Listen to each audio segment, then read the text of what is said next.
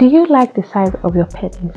Do you want your penis to become bigger naturally? You don't want your penis size to reduce? Then you would like to watch this video.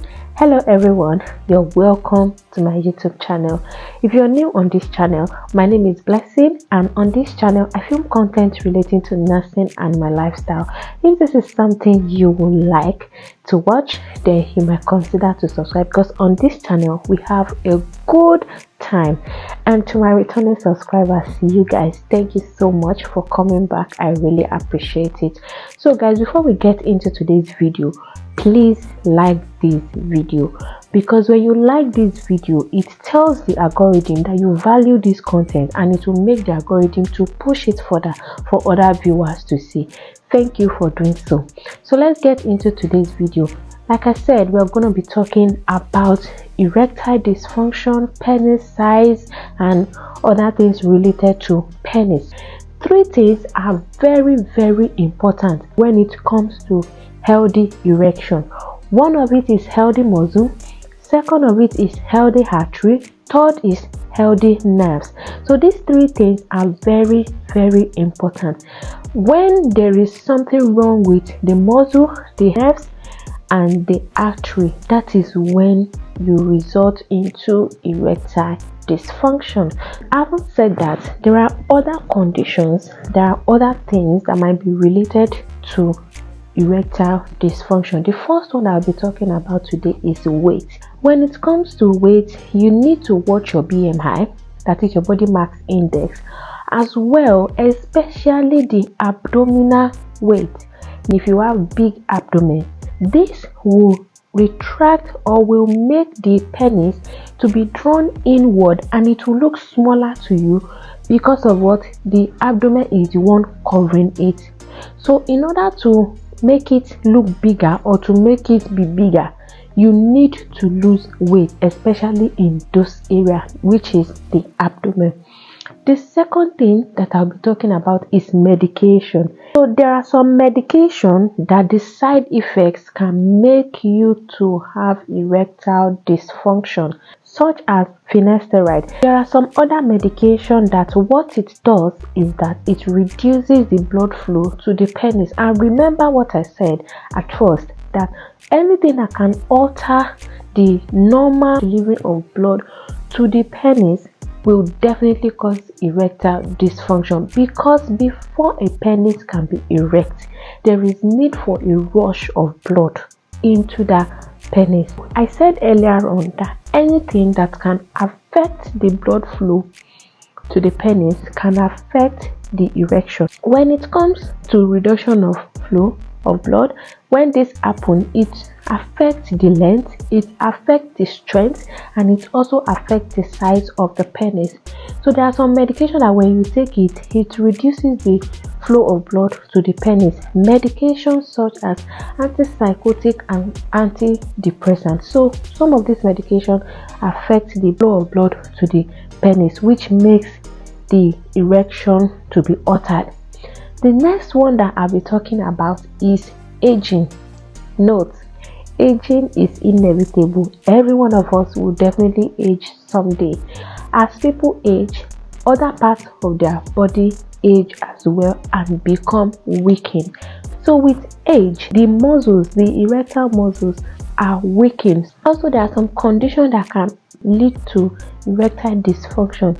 Conditions like atherosclerosis. Atherosclerosis is when there is deposition of fat. So when there is deposition of fat, what does it do? It blocks the supply of blood to a particular place where it is being located. Yes, that is just one of those things that affect blood flow to the penis when it comes to age. Another point is smoking.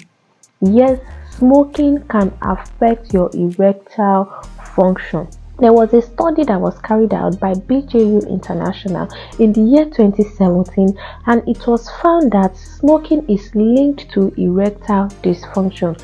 Remember what I said, that anything that can affect the flow of blood to the penis, that is the increased supply of blood to the penis, it cannot make it to increase in size, it cannot make it to maintain a steady or a healthy strength. So with smoking, it has been found in that study that some chemicals that you can get from smoking cigarettes that is going to affect the blood vessels in the penis, affecting it in the sense that it injures it. And when this happens, there is reduced or no supply of blood to the penis. When there is no supply of blood, there's no way the penis can erect, maintain a good strength, or even increase in size. So these are the things that you need to consider. So if you are a smoker, this should be a good sign for you to quit. And there are some smoke cessation program that is in place in some hospitals. You can check online. If you think it is difficult for you to quit, you can go for these smoke cessation programs and then get help. So the next point that I'll be talking about is prostate surgery. Note, before I talk about this video is not advising you, or is not telling you not to get your prostate surgery done.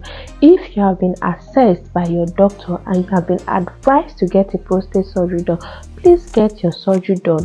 Do not base your diagnosis or rejection of healthcare because of this video. The prostate gland can be cancerous, and when it is cancerous, they often advise that it is being removed through surgery known as prostatectomy. So the cost of this shrinkage, of this penis shrinkage, that is the reduction of this size, the cost of it after this prostate surgery is not yet understood. However, there is a study that has said that about 60% of people has recovered the length of their penis back after 12 months of recovery. So this is the relationship between prostate surgery and the size of the penis. I'll be giving you some simple tips on how to maintain a good penis size, or on how to increase the size of your penis.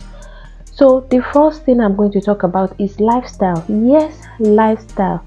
Let me tell you something. A healthy heart is a healthy penis, because your heart pumps blood. That is the source of blood. And if there's something wrong with the heart, definitely there's something that is definitely going to be wrong with the penis.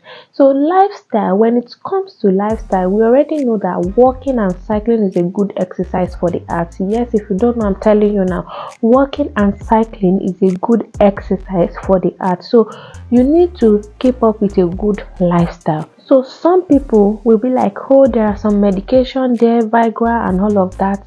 Let me tell you, according to sexual health medicine, it has been found that some aerobic activities like cycling, like walking, has been more effective, has been found effective, if not more than Viagra. So the same effect you are getting from Viagra, whereby you have to deal with the side effects such as headache, such as burning sensation, and some other conditions, rapid heart rate and all of that. With some aerobic activities like walking, you can achieve the same goal. In a nutshell, I will encourage you to maintain a good healthy lifestyle, a good dietary intake, exercise, and also to have good sleep if you want to maintain a good sexual health, a good erectile health. Okay, thank you so much for watching today's video. If you haven't liked this video, don't forget to like this video, and if you haven't subscribed, this will be a good time for you to subscribe. Just click on the red button down there that says subscribe, so you get notified whenever I post a new video. Guys, it is free. Your subscription is free, you don't have to pay. So yeah, see you guys in my next video. Bye bye.